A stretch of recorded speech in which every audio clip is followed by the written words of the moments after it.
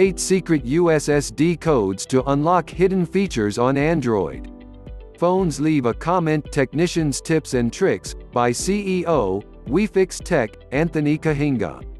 The tech experts, unstructured supplementary service data, USSD, also known as quick codes, or feature codes, is an extra UI protocol, which allows people to access hidden features. USSD codes allow users to directly communicate with their service provider's computers and/or access back-end features in their device. They are accessed by inputting them into the phone dialer and usually start and end with a asterisk or hash with a sequence of numbers between them. The USSD are unique for every phone model and carrier. We have highlighted the most common USSD accessible in most Android phones. 1. IMEI number *06#. The IMEI is unique to your device. Among other things, the number can help blacklist stolen devices or help with customer support. Type *06# on your dialer, it will pop up. 2. Hide caller ID *31#. You might have received a call from unknown number.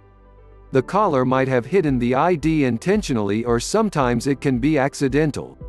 If you want to hide the caller ID, dial *31# and press call button.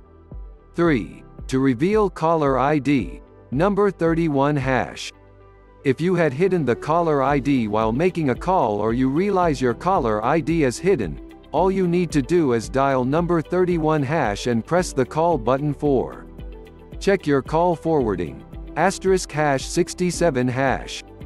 This code allows you to check which number your phone is currently forwarding calls to when you're busy or reject a call. 5. Get more info on call forwarding *61#. On Galaxy phone, this will show how long it takes before the call is forwarded. On other phones it may show same results as *67#. 6. Activate call waiting *43#. This code activates call waiting. When someone calls when you are on another call, he will be prompted to wait. 7. Deactivate call waiting number 43#. If you want to deactivate call waiting, dial number 43#. 8. General test mode *0*#. This prompts a library of different phone operations, which could be operated with a single push, e.g. sleep, front cam, vibration. There are a lot of information you can retrieve using USSD. This varies from one phone to the other. If you experience a major issue which can't be solved through USSD, you can take your phone to professionals for diagnostics.